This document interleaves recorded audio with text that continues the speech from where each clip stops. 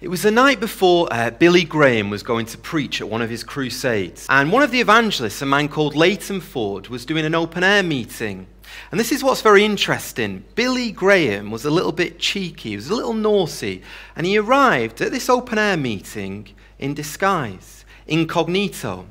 And he hid at the back, and as Leighton Ford's preaching, he preached a very sort of profound message. And at the end of the message, just like Billy used to do, he said, would anyone now like to give their life to the Lord Jesus Christ? If you want to, come forward now publicly, because Jesus always called people publicly. And Billy was sat at the back, and he noticed there was a young man. And this young man's very moved. He's very sort of taken up with the message. So Billy just shifted up close next to him and sat down next to him and said, what about you, young man? Would you like to go forward and receive the Lord Jesus Christ? And the young man looked at the disguised Billy Graham and said, I do. I really, really do. But I want to wait until tomorrow night. You see, I want the big shot, Billy Graham. I want him to lead me to the Lord Jesus Christ. And Billy said, well, I could lead you right now. No. I want Billy Graham himself to lead me to the Lord Jesus Christ. And years later, Leighton Ford and Billy Graham, they're talking about this story. And Leighton said, it is interesting, isn't it? Many people think that evangelism is for the big shots. It's for the Billy Grahams of the world. But if I give you one thing, if there's one thing you take away from this message, please take this with you. Evangelism is not for the big Billies, the big Billy Grahams of the world. It's for the average Joes like you and me. So tonight, I've got 3 headings for you. My first heading is Paul's extravagant affirmation. My second heading is Paul's extravagant claim. And my third and final heading is Paul's extravagant love. Okay, firstly, Paul's extravagant affirmation. Just stoop down to verse 1 with me. It says, I am speaking the truth in Christ. I am not lying. My conscience bears me witness in the Holy Spirit. Now, what Paul's about to say is so extreme, it's so wild, it's so crazy that he knows that people simply aren't going to believe him. So if you notice, he really overstresses it. He does it 3 times to say, I'm telling the truth. The first time he says, yes, I'm telling the truth. The second time he says, I am not lying. And then the third time he says, my conscience is bearing me witness. You see, Paul really wants to emphasize this thing, that I'm telling you the truth. I'm not exaggerating here. Now let's just stop there for a minute and let's remember this. Honesty is a real mark of godliness, is it not? There was a pastor of a church and sadly his car broke down. So he thought, how am I going to get to work? What do I do? So he caught the bus. And as he got onto the bus, he gave the bus driver a £5 note. And the bus driver gave him £20 back in change. Okay, £5, £20 back in change. And the pastor goes to the back of the bus and he's in total turmoil. What do I do? You see, my car's broken down and I could really do with that extra money. And besides, come on, let's think about it. The bus company, they've got lots of money. They're not going to miss £20. What should I do? Anyway, as he gets off the bus, he looks at the bus driver and he says, excuse me, sir, you gave me £20 extra in change. And the bus driver smiles back at him and says, I know exactly how much change I gave you. I've been listening to your sermons online, and I wanted to know if Christians are really honest. You see, for us as Christians to say something, the world, the people around us need to know when we say something, our word is like giving them a solid bar of gold. For us to tell half a truth is to tell a lie. And even exaggeration at times can be being economical with the truth. We need to make sure we are honest and we bear the name of Christ wherever we go. So take all of that into your mind and then absorb verse 2. It says that I have great sorrow and unceasing anguish in my heart. Now, in a moment's time, we're going to see this enormous claim, this most momentous claim that the Apostle Paul has to say. But just remember this. Every time the Apostle Paul thought of his unbelieving brethren, there was a sorrow there. There was a pain. There was a deep suffering in his heart that just would not go away. Our Lord uses the exact same word in John 16, verse 21, when he's talking about a woman giving birth, child labor pains. So in other words, this pain that Paul has for his unbelieving brethren is excruciating. He wears it like a coat, and every day it's tearing him to pieces. Our Lord Jesus Christ had a similar compassion, did he not? It says in the scriptures that he looked out at the crowds and he had compassion on them, for they were like sheep without a shepherd. Jesus Christ, he wept for the lost. When he was on the cross, he was spat on, he was stripped naked, he was beaten, he was bruised, he had nails through his hands and his feet, his back was lacerated. He died the most terrible death. Why? Because he loved people. Can I ask you a question? Do you love people? D.L. Moody, another evangelist. D.L. Moody was a very interesting man because he was uneducated and he spoke with a slur. And actually, there was other pastors in the town of Chicago that were sort of jealous of D.L. Moody. Why is it this uneducated man sees literally thousands of people coming to Christ every year, and we don't even see one convert a year? What is this man doing differently? So 3 pastors said, would it be okay if we spent the day with you, Mr. Moody? And Mr. Moody agreed. Anyway, at the end of the day, Mr. Moody said, would you mind if I took you up to my hotel room? I'd like to show you something. So the pastors agreed. So here they are. They went right to the top of a 10-story building and they looked out.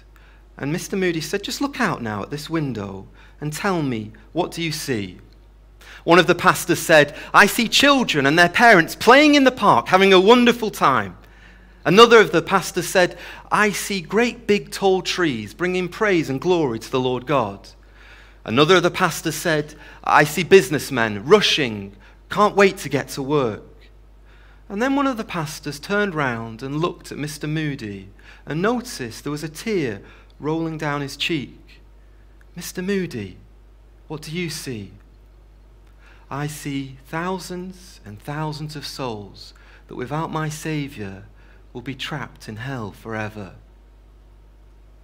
My dear friend, when you look at the crowds, what do you see?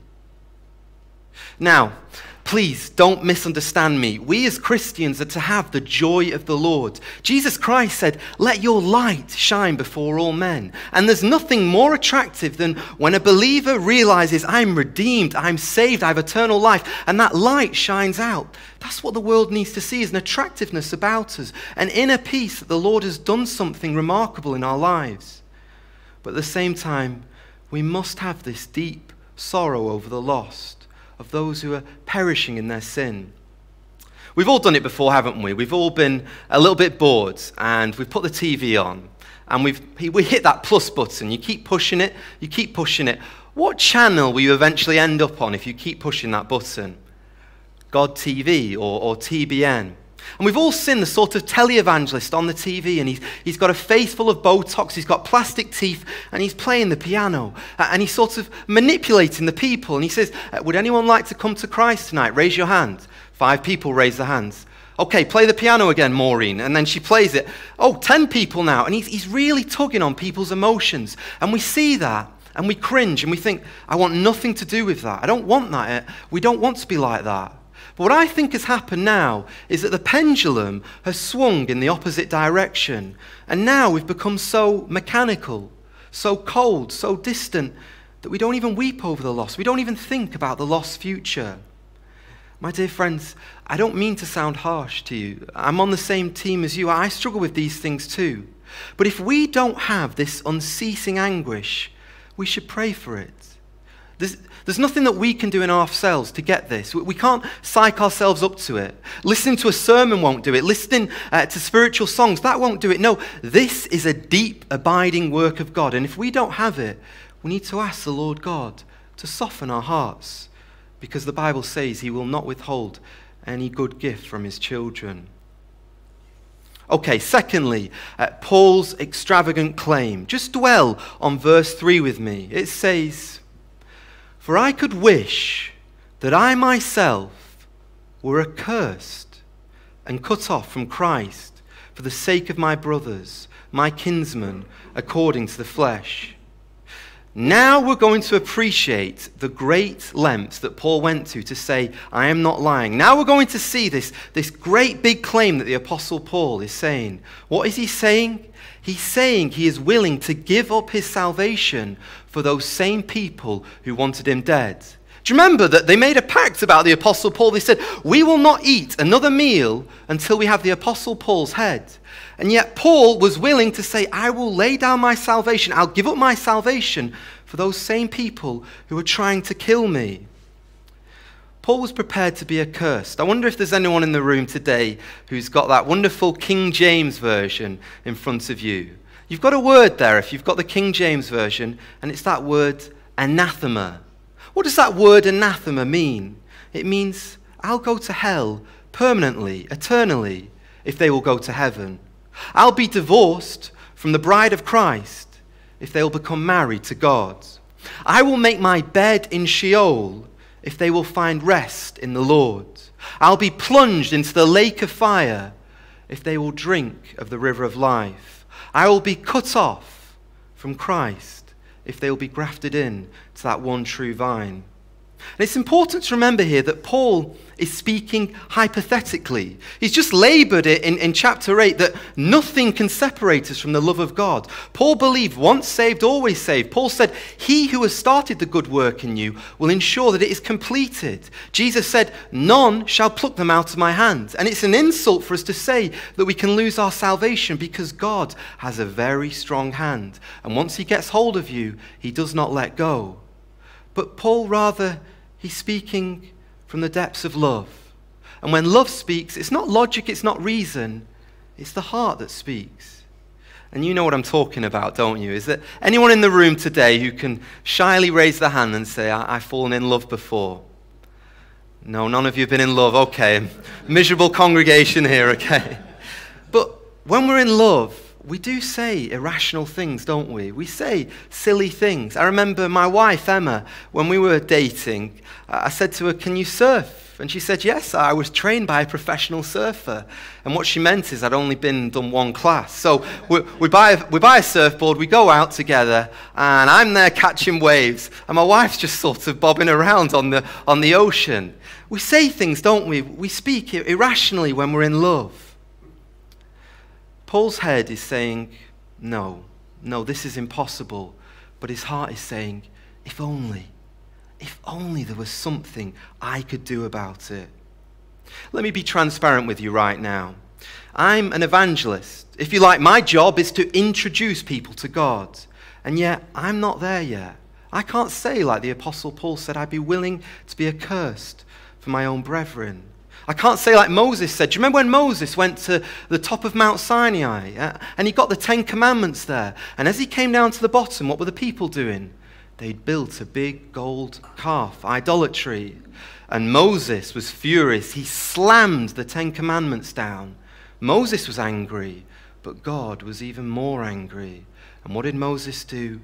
He interceded with the people. He interceded for them and said, Lord, if you will not forgive this people, blot out my name from the book of life.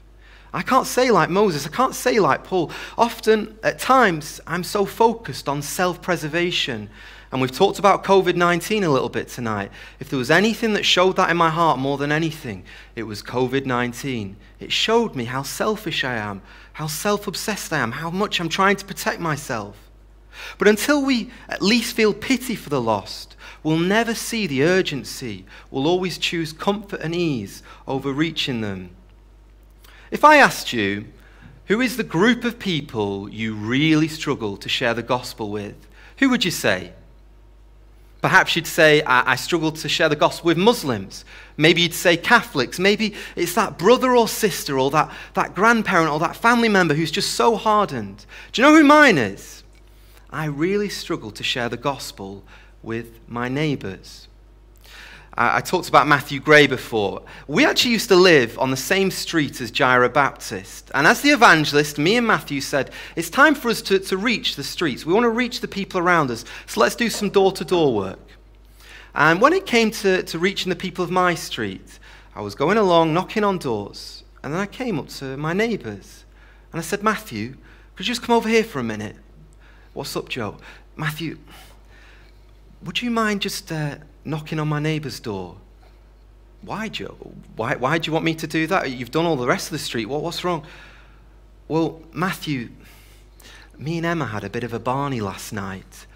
And I feel like if I just knock on the door and say, hey, do you want to come to the Lord Jesus Christ? You know who I am. They're going to say, I heard all the things you were saying to your wife last night. You're a hypocrite. I really do struggle to reach my neighbours. Roger Carswell, a friend of Vinny and mine, he has a challenge and he says this. Now, insert your name here. Whoever you are, imagine I come and knock on your neighbour's door.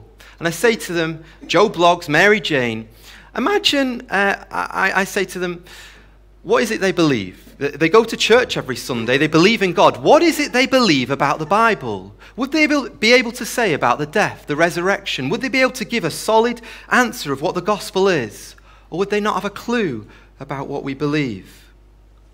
There's a poem, I don't know who it was written by, but I find it very challenging. And it's all about reaching our neighbours.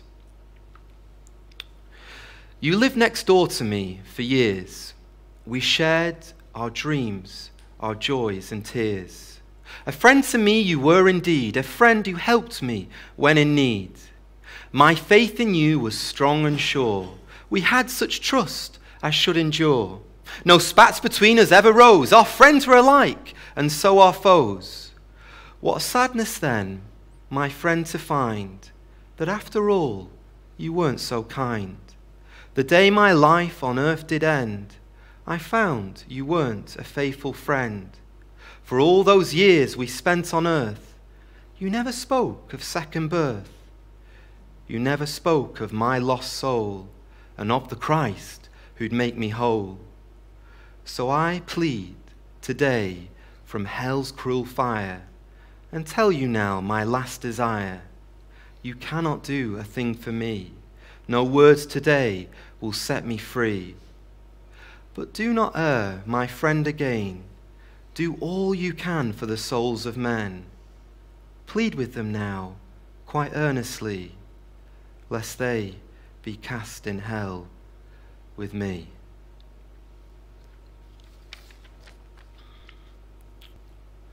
Okay, thirdly, Paul's extravagant love. Now, because Paul was prepared to be damned for his kinsmen, you're going to see right now that nothing, literally nothing, would stop him from trying to reach them. If you've got a Bible in front of you, would you mind just turning to 2 Corinthians chapter 11 with me?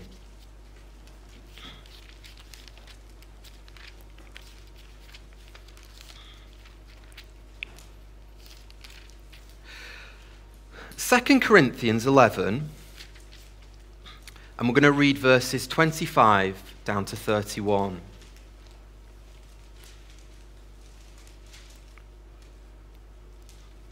Three times I was beaten with rods. Once I was stoned. 3 times I was shipwrecked. For a night and a day I was adrift at the sea, on frequent journeys, in danger from rivers, dangers from robbers, danger from my own people, danger from Gentiles, danger in the city, danger in the wilderness, danger at sea, danger from false brothers, in toil and hardship, through many sleepless nights, in hunger and thirst, often without food, in cold and exposure. And apart from other things, there is the daily pressure on me of my anxiety for all the churches. Who is weak? Am I not weak? Who is made to fall? And I am not indignant. If I must boast, I will boast of the things that show my weakness. The God and Father of the Lord Jesus, he who is blessed forever, knows that I am not lying.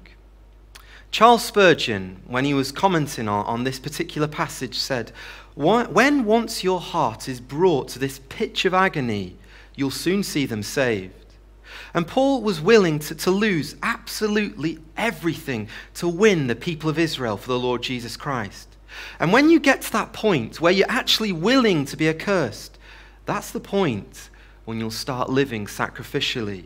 That's the point when you will do whatever it takes, no matter how much it costs you, no matter what reaction you get, you'll go to great lengths to try and win souls for the Lord Jesus Christ. Now imagine if just 20 people in Southport had something which resembled the Apostle Paul's heart. If just 10 people in Southport had something for this burden for the lost, the town would never be the same again. It would be turned upside down. We wouldn't recognize it. You see, the Apostle Paul, do you remember when he got stoned to death? He basically nearly died. And what does it say in the scripture? What happened? What did he do the next day? The next day he marched back into the same place with the same people who killed him and preached the gospel. The Bible says we're being killed all day long, and he was willing to keep going back no matter what flack, no matter what happened to him. He kept going on, kept laboring on. When we get to heaven, our worship in heaven will be much greater than any worship we have down here. When we get to heaven, our fellowship will be much sweeter. There'll be no arguments in heaven. It'll be much sweeter than any fellowship we have down here.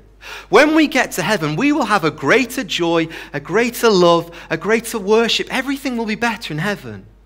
But there's one thing in heaven we cannot do. And what is that? Evangelism. We cannot reach the lost anymore. That window of opportunity will be shut, and it'll never open again. In 100 years' time, pretty much all of us will be forgotten, won't we? But if we lead a sinner to Christ, we'll share all of eternity with them. Daniel 12 verse 3 says, "Those who turn many to righteousness will shine like the stars forever and ever." So as I wrap all of this up, how do we apply it? We're not all street preachers, are we? We're not all Billy Grahams, are we? Some of us are incredibly shy. Some of us get really nervous just to ask someone for the time. Sometimes when I'm lost in a neighborhood and I'm really lost, I'd rather just drive around lost than just wind down my window and say, "Excuse me, could you tell me where it is?" Some of us struggle with that. We get shy, don't we? So what can we do? What's a realistic way of sharing the gospel for everyone? Well, this is something I'd like to call the shy method of evangelism. And again, it's inspired by my friend Roger Carswell. He's got this idea of losing tracts, losing Christian leaflets. Ecclesiastes 6 verse 11 says this, "In the morning sow your seed, and in the evening do not withhold your hand, for you do not know which will prosper, either this or that, or whether both alike will be good." And it's this idea that we're all sort of spiritual farmers. Just like a farmer goes out with a big bag of seed and he scatters it on the ground, not knowing which will do well, what will grow. So we should be like spiritual farmers. We go out with a big bag of tracts, and everywhere we go, we try and drop gospel seeds. So you sit on the bus, and as you leave the bus, you just leave a little Christian leaflet. You go into Costa, and you just put a tract on the table at Costa. You buy a book from the library. You read the book, hopefully. You put the tract in it, and then you put it back. Roger Carswell's really cheeky. He actually gets those prepaid envelopes. He puts the tract in it, and then he posts it back to the people who sent it. And then there are other ways as well. You know, we can go up to the cashier, that person who you see at Sainsbury's every week, and say, "Sorry, could I just give you a little Christian leaflet here?" Or the person you get petrol from, "Sorry, can I just leave you a Christian leaflet?" I've never been rejected yet. Often, you might get a little bit of a funny look, but often you get a smile and they say, "Thank you very much." Easter's coming up soon, isn't it? Why don't you buy your neighbours an Easter egg and put a Christian booklet in or a Christian book and say, "Can I just give you that? This is the most important thing to me. Could I just give you that?" You see, these things, they're not really that hard to do, are they? It doesn't require, a lot of boldness. It just requires a little bit of effort and a little bit of thought. And how wonderful would it be when you get to heaven, you meet someone and they say, "I was sat in Costa in Southport, and I read a Christian leaflet, and that leaflet told me that there was a Saviour who died on a cross for my sins, and that day I met the Lord Jesus." And you think, I left that leaflet there in Costa. For all of eternity, you're going to have a special relationship with this person, aren't you? We just need to be ready to do these things. And I suppose, what am I trying to drive home in this message? I'm saying, are we desperate to win souls? Are we desperate to see souls saved?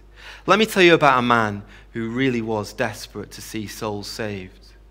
John Harper was a Scottish pastor who was on the Titanic when it sank. And he'd been invited to preach at D.L. Moody's church in Chicago. So he thought, you know what, I'm going to take my daughter and let's go on the most luxurious ship in the world, the Titanic. Let's have a bit of an adventure. Survivors of the Titanic remember seeing John Harper. Wherever he went, he'd have a light about him, a joy, a kindness. He always had a kind word to say to people. But on April the 15th, 1912, John Harper tucked his daughter into bed and read the Bible just like he did night after night. And at 11:40 that night, the unsinkable ship hit an iceberg and people quickly realized they were doomed. So John Harper, he picked up his daughter, he wrapped her in a blanket, and he went to lifeboat number 11 and said, please, promise me you'll take good care of my daughter. He gave her a kiss, realizing this is probably the last time I shall ever see her again. He then took off his life jacket and he gave it to another person. He was literally laying down his life for another. And then again, survivors say they remember seeing him walk up to the top deck, kneeling down and praying with those scared passengers, praying that they would receive the forgiveness of sins that only Christ can offer. And then at 2:40, the Titanic sunk beneath the Atlantic Ocean, leaving thousands of souls fighting for their lives. But even the icy cold waters did not stop John Harper from urging sinners to come to the Lord Jesus Christ. 4 years later, at a Christian meeting in Hamilton in Canada, a man stood up and said this, I am a survivor of the Titanic, and I was there on that fearful night, holding on to a piece of shipwreck, when a man swam up to me and said, Sir, are you saved? And I said to him, I am not. So he cried out, Believe on the Lord Jesus Christ, and thou shalt be saved. And then the current took him away. About an hour later, again the current took him back, and the man said to him, Sir, are you now saved? And I said to him, I can honestly say, still I am not saved.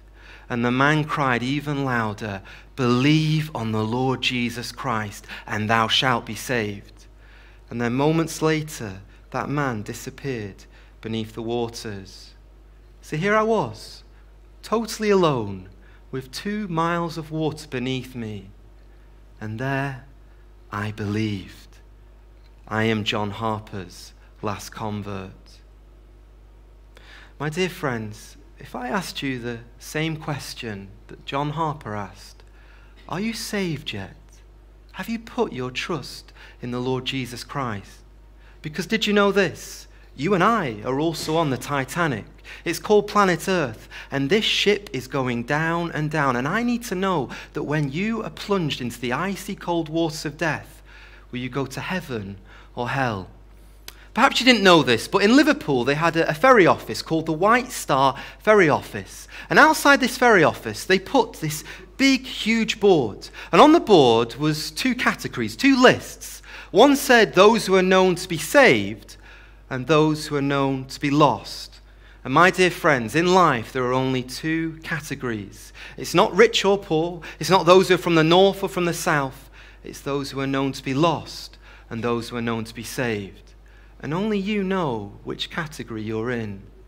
If you know you're in the category of knowing that you are lost, I plead with you right now, come to the one who died on the cross for your sins. Believe on the one who said, no one takes my life from me. I lay it down willingly, but then I take it up again. The one who really was plunged into death itself, but then rose from the dead on the 3rd day. The one who took all of our sin, all of our rubbish, all of our ugliness, all the skeletons in our closet, because we've all done shameful things that no one sees, but God sees. And that Savior died on that cross, enduring the agony of that cross, the darkness of that cross, suffering there, so that any man, any woman who cries out to him can know that they are forgiven and saved. Why do you put it off? Why do you reject this loving Savior? I plead with you, if you know you're known to be lost, whatever words are in your heart now, cry out to him and ask him to save you. because he will not turn you away.